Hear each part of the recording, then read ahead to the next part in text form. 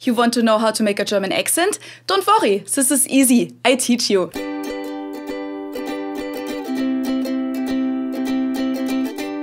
Hello, servus, and welcome back to my YouTube channel. My name is Felicia. I'm originally from Munich, Germany, but I've been living here in Cincinnati, Ohio on and off since 2016. So a few weeks ago, I made this video of me reacting to scenes in Hollywood movies and TV shows with German characters that, spoiler alert, in a lot of cases speak terrible German, or even their German accent when speaking English is obviously fake. And I asked you guys if you'd want me to make a video about how to do a real German accent, and I got a lot of comments saying that you'd love to see that, so here it is. Now, I've been living in the US for over 4 years now, and my American friends love making fun of Germans around me by doing a German accent, and they all sound something like this for some reason. Oh yes, that is wunderbar. I will go ski in the Alps today and eat some schnitzel. Don't get me wrong, it definitely sounds funny, but it doesn't necessarily sound like a particularly German accent to me.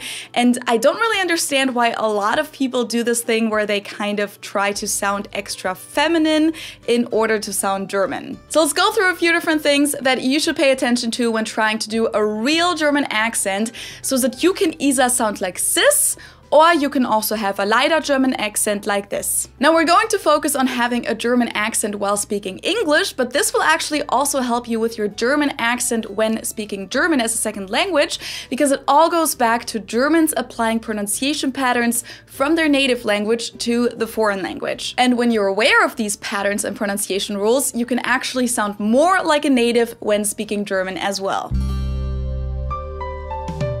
A lot of these things go back to sounds that exist in the English language but don't in German, and therefore people who grow up speaking German as their native language oftentimes struggle making these sounds. And one of those sounds is the English TH. Many Germans can't really pronounce that and instead will either replace the TH with an S or a Z sound, as in "This is the best weather of the year," or with a D sound, as in "This is the best weather of the year," instead of "This is the best weather of the year." When I want to imitate a really strong German accent, I usually do the first one though. Another sound that we don't have in German is the English W sound, the woo, where you really don't even touch anything with your lips or teeth.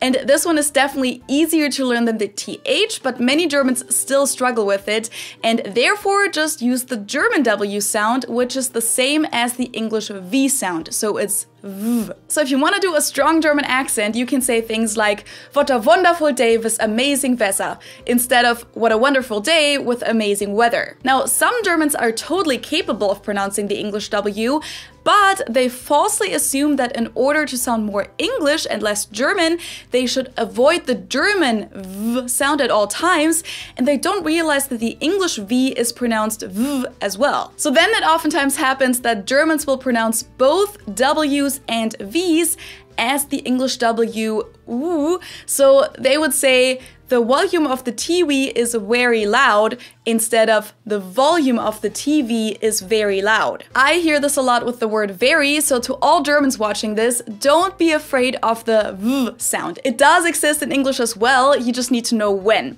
W is woo, as in where, and V is V, as in very. Another tricky one is the English R. The German R is pronounced like this, R, which of course is really hard to make for everyone who learns German as a second language, but believe it or not, to us, the English R sound can be tricky too. Especially for people who learn English later in life, which is why you'll sometimes hear German immigrants who came to the US decades ago still use the German R sound. So if you want to sound extra German, you can just pronounce all R's the German way, if you can't pronounce that, and say something like "These are really great red roses," instead of "These are really great red roses." And as you could hear, I didn't really pronounce the R in the word R at all, which is also something that Germans do in German a lot, especially when words end on R. It's kind of what you would do in a British accent too. Instead of car, Germans might say K.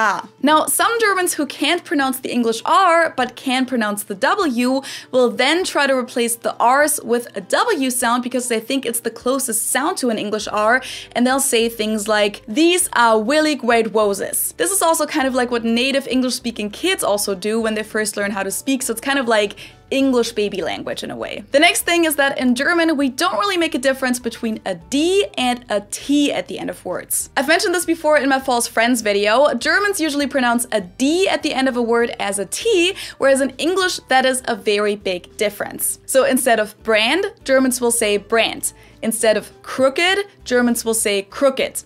Instead of the name Ted, Germans will say Ted. You get the idea. So if you do that with all of your D endings in English, you'll already sound a lot more German. You can do that with other word endings too, by the way, so just pronounce them more harshly than you usually would and devoice them. So instead of saying Germans, say Germans. Or instead of cars, say cars. Or if you apply the R rule as well, say Kas. This applies to other endings too, like a G ending. You can say dog instead of dog. Now let's talk about vowels. German vowels, like in most languages, just make one sound per vowel, one sound per letter. The German vowels are A, E, I, O, and U. Now, the reason why I'm putting so much emphasis on this is that even though you might not realize doing it, English vowels are actually diphthongs for the most part, meaning that for one vowel, you actually make two sounds, so you move your mouth while saying them. Like in A, see my mouth moving?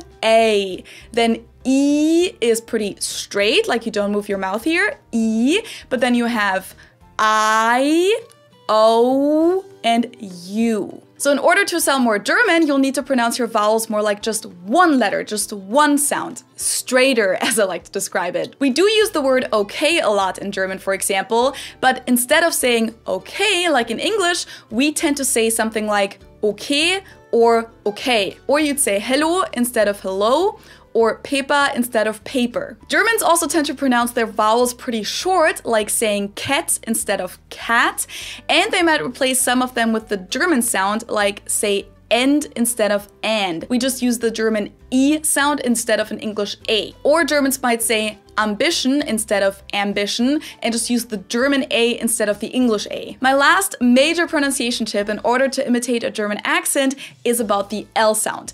Now in English there are two different L sounds, a dark L that is pronounced more in the back of your throat, L, and a light L that is more pronounced with the tip of your tongue, as in telephone. In German, we don't have the dark L at all, so if you just replace all dark L sounds with a light L, you'll sound a lot more German very quickly. So instead of saying, I need to call all of my middle school Latin students, you'd say, I need to call all of my middle school Latin students. Now that was with only the L part of the accent. If I do the whole accent on the sentence, it would sound like this.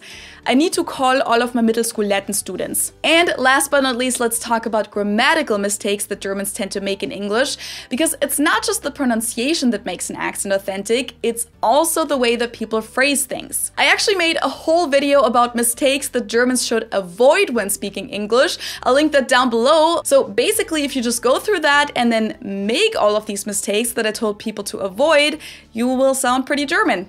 One thing I mentioned in there is that Germans can't really tell the difference between the word since and for, as in I've lived here since 2016 versus I've been living here for 4 years. Germans tend to always use since. Another thing is that English has some uncountable nouns that we don't have in German, and therefore Germans tend to use plural forms of these nouns that don't actually exist in English. An example would be the word information, for example, or also the word hair. Germans might say, I need some more informations, or I'm getting my hairs cut. What I didn't mention in that video is that Germans tend to use the verb to make in contexts where you wouldn't really use it in English. So if you just use that word a lot, it'll help you sound more German too. Just say something like, I have to make a photo instead of take a photo, or to make sport instead of to play sports or to exercise, or I'm making vacation instead of I'm on vacation, or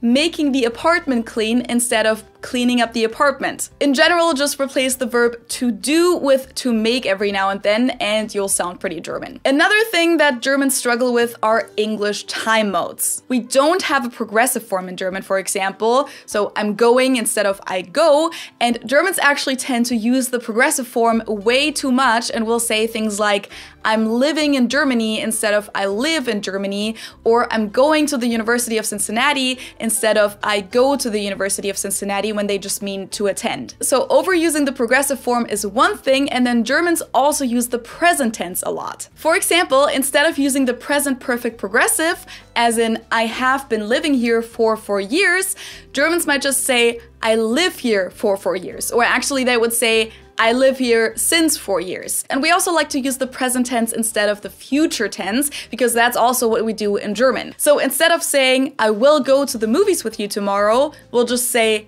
I go to the movies with you tomorrow. Or instead of I'm going to apply for that job next week, Germans might say I apply for that job next week. And last but not least, Germans oftentimes make statements and then turn it into a question by adding the word oder, meaning or at the end. You can do that in English too, but you'd probably add something like right, as in you're in 5th grade now, right? Or you're in 5th grade now, aren't you? If you want to sound German though, just add the word or to the end of your sentence and say you're in 5th grade now, or? The last point that's probably pretty important to know is how to pronounce the word German or Germany with a German accent. If you want to do it really strongly, you can say German or Germany.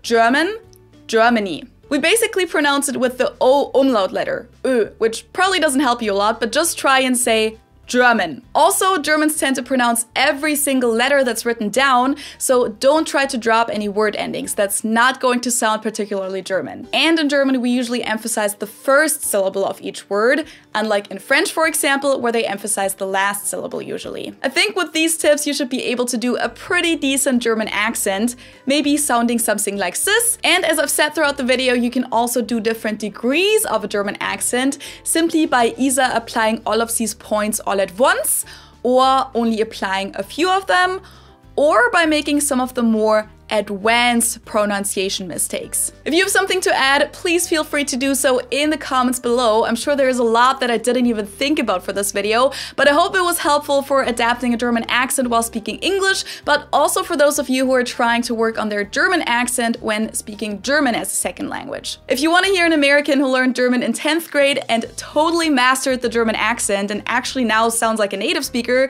you should check out the videos with my friend Josh or check out our podcast that we host together.